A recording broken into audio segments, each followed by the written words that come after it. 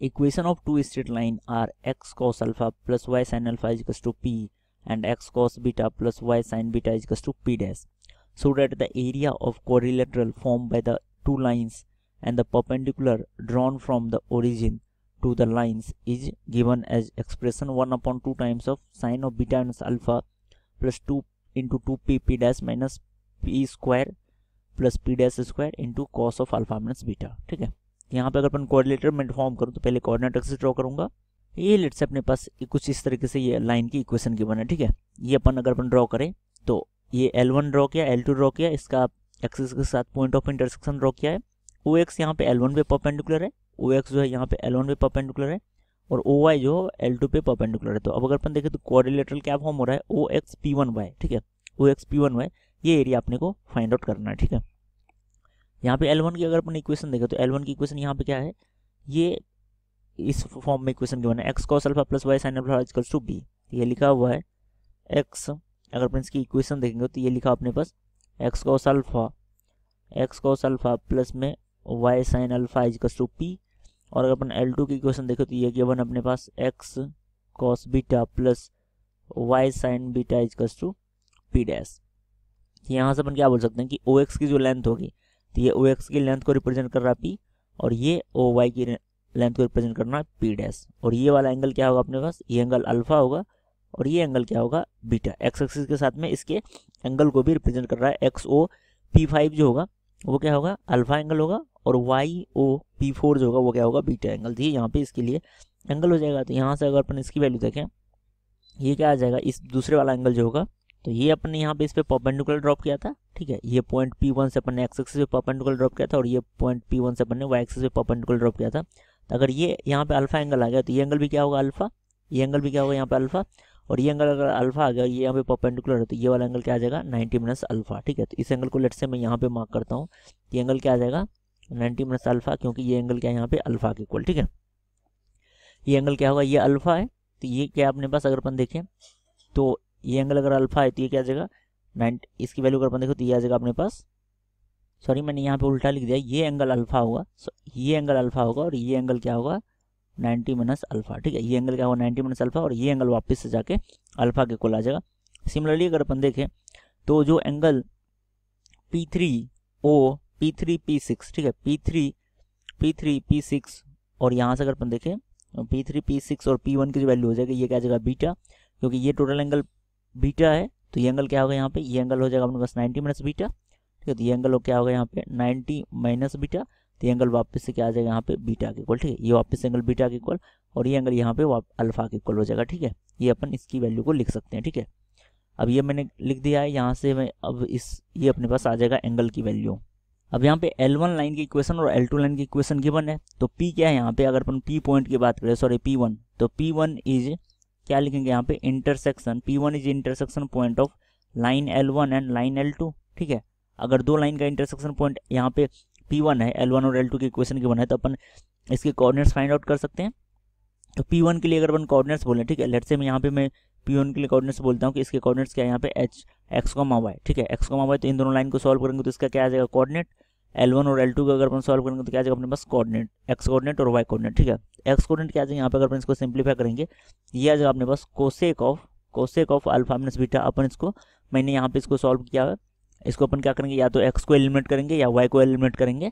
ठीक है, x को एलिमिनेट करें या y को एलिमिनेट करके अपन इसे सॉल्व कर दिया जाएगा कोसेक अल्फा माइनस बीटा, और ब्रैकेट में आ जाएगा यहाँ पे p डैश साइन अल्फा। इसको अपन सॉल्व कर सकते हैं। ठीक है, दो लाइन की इक्वेशन के बने तो उसका इंटरसेक्शन पॉइंट अपन निकाल सकते हैं। माइनस में क्या आ जाएगा p और ये वैल्यू आ जाएगा साइन बीटा। ठीक है, तो ये यहाँ पे इसकी वैल्यू हो जाएगा, और इसका जो y कोऑर्डिनेट होगा वो आ जाएगा अपने पास कोसेक अल्फा माइनस बीटा, ये वैल्यू आ जाएगा कोसेक अल्फा माइनस बीटा। ठीक है, कोसेक अल्फा माइनस बीटा, और ये आ जाएगा अपने पास p कॉस बीटा होगा यहाँ पे p times of cos beta, और माइनस में क्या आ जाएगा p डैश कॉस अल्फा। ठीक है, ये यहाँ पे पॉइंट P1 के x कोऑर्डिनेट और y कोऑर्डिनेट आएगा। अगर लाइन L1 और L2 को अगर अपन सॉल्व करेंगे तो अपने पास P1 के कोऑर्डिनेट्स आ जाएंगे। अगर इसके कोऑर्डिनेट्स आ गए तो अपने पास जो रिक्वायर्ड एरिया होगा उसको मैं यहाँ पे लिखता हूँ। ठीक है, तो रिक्वायर्ड एरिया अगर अपन देखें तो रिक्वायर्ड एरिया क्या आ जाएगा अपने पास, अगर मैं यहाँ पे इसको कलर करूँगा तो ये जो फिगर है वो और क्या हो जाएगा ज़्यादा डेंस हो जाएगा। तो लेट से अपने को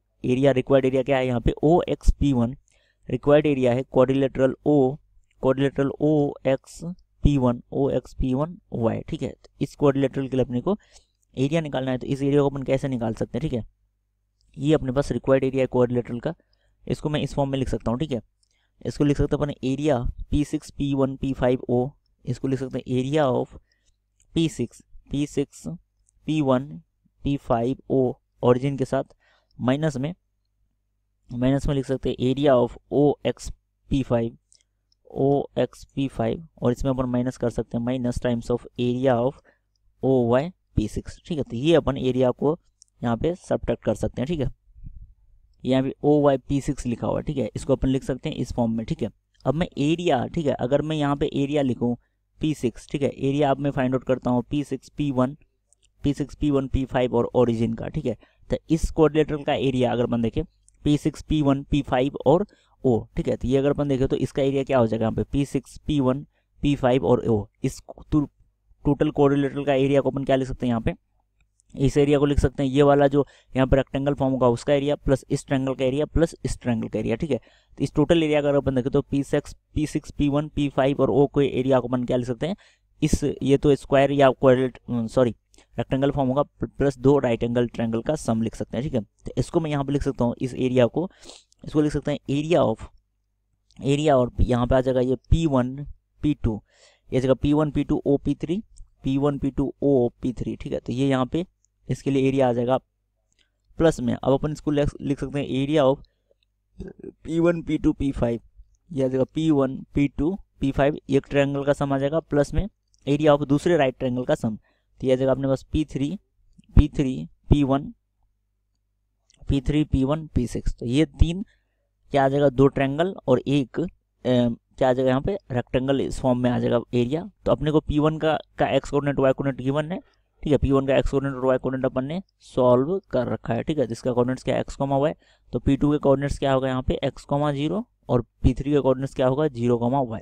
तो अपन इसका एरिया फाइंड आउट कर सकते हैं यहाँ पे। ये वैल्यू आ जाएगा, इसके लिए एरिया आ जाएगा एक्स वाई प्लस में इस ट्रायंगल के एरिया को अपन क्या लिख सकते हैं 1/2 वाई स्क्वायर tan अल्फा, ठीक है। ये बेसिकली अगर अपन इसकी एरिया देखें किसका P1 P2 P5, तो P1 P2 और P5 ये क्या जगह अपने पास, ये जगह 1/2, ठीक है। 1/2 अगर अपन देखें इसकी एरिया क्या आ जाएगा, अपने को क्या लेंथ पता है, ये वाली लेंथ पता है, P1 P2 की लेंथ पता है, ये y है, ठीक है। ये अगर y है तो P2 P5 की लेंथ अपन पता कर सकते हैं y tan अल्फा के फॉर्म में। तो ये आ जाएगा अपने पास 1/2, ठीक है। ये आ जाएगा अपने पास 1/2 वाई स्क्वायर tan अल्फा। तो वैल्यू आ जाएगा 1/2 हाफ बेस इंटू हाइट अपन सॉल्व कर रहे हैं Y square tan alpha. Similarly अगर अपन इस राइट ट्रायंगल के लिए वैल्यू देखें, ये इस राइट ट्रायंगल के लिए अगर अपन वैल्यू देखें तो ये अपने को P1 P3 की वैल्यू क्या आ गई अपने पास x इक्वल, ठीक है। तो P1 P3 की वैल्यू x है, तो ये क्या आ जाएगा अपने पास, इसकी लेंथ क्या आ जाएगी बेस की x cos बीटा। तो यहाँ से अगर अपन इसकी वैल्यू देखें तो ये आ जाएगा अपने पास 1/2, ठीक है। 1/2 half base into height triangle का एरिया लिख रहे हैं एक्स स्क्वायर और यहाँ पे वैल्यू क्या आ जाएगा कॉट बीटा, ठीक है। तो ये यहाँ पे अपने पास इस फॉर्म में आंसर आ जाएगा, ये इस कोऑर्डिनेटर का एरिया आ गया, ठीक है। अब अपन यहाँ पे ये लेट से अपने पास क्या है, ये इक्वेशन 1 है। तो इस तीनों क्वांटिटी को अपन अलग अलग सॉल्व करते हैं। तो फर्स्ट वाली कोऑर्डिनेटर के एरिया को तो अपन ने सॉल्व कर लिया, इसको लेट से मैं यहाँ पे क्या बोल देता हूँ इक्वेशन ए। अब मैं यहाँ पे एरिया सॉल्व करूँगा किसका OXP5, ठीक है। नेक्स्ट ट्रायंगल जो है OXP5, तो इसके लिए एरिया अगर अपन फाइंड आउट करें तो यह आ जाएगा 1/2 इंटू में क्या आ जाएगा अपने पास, इंटू में आ जाएगा OX इंटू XP5, ठीक है। XP5 तो हाफ बेस इंटू हाइट अगर अपन देखें तो OXP5 का एरिया क्या आ जाएगा 1/2 OX इंटू XP5, ठीक है। तो इसके लिए अपन यहाँ पे लेंथ क्या लिखेंगे, ये जगह 1/2 और इसमें भी अपन क्या लिखेंगे यहाँ पे P into P tan alpha आ जाएगा यहाँ पे P into P tan alpha. तो ये वैल्यू बेसिकली आ जाएगा 1/2 P स्क्वायर tan अल्फा। इसको लेट से अपन इक्वेशन बी बोल देते हैं।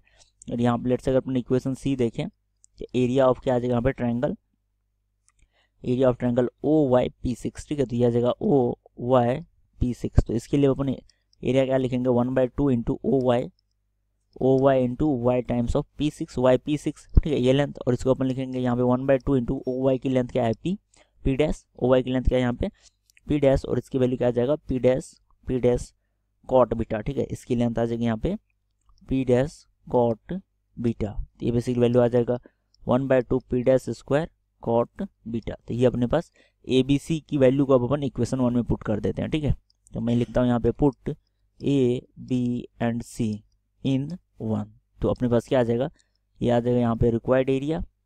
ठीक है, अपने पास जो आंसर रिक्वायर्ड एरिया का होगा वो आ जाएगा अपने पास, और इसमें अपन इसकी वैल्यू पुट कर दें तो रिक्वायर्ड एरिया की वैल्यू आ जाएगा यहाँ पे 1/xy प्लस, पहले इस क्वाड्रिलेटरल का एरिया अपन ने इक्वेशन ए से पुट करें तो ये वैल्यू आ जाएगा 1/2 y square tan alpha, 1/2 y square tan alpha plus में ये वैल्यू आ जाएगा 1/2 x square cot beta, x square cot beta. तो ये तो इस क्वाड्रिलेटरल का एरिया आया था, माइनस ये आ जाएगा 1/2 P square tan alpha minus में 1/2 P dash square tan beta. ठीक है, तो अब अपन क्या करें, एक्स और वाई की वैल्यू अपन इसमें पुट कर देंगे, जो कि P1 और P1 के एक्स वाई कोऑर्डिनेट है। ठीक है, तो P1 के एक्स वाई कोऑर्डिनेट्स है, तो एक्स की वैल्यू अपन, एक्स और वाई की वैल्यू अपन यहाँ से क्या पुट करेंगे, लेट्स से इसको मैं कंबाइनली क्या बोलता हूँ कि ये combinedly let's say m equation है। ठीक है, तो इसको अपन क्या करें, put x and Y from m। ठीक है, तो मैं इसमें क्या लिखता हूँ, put x and Y from equation m।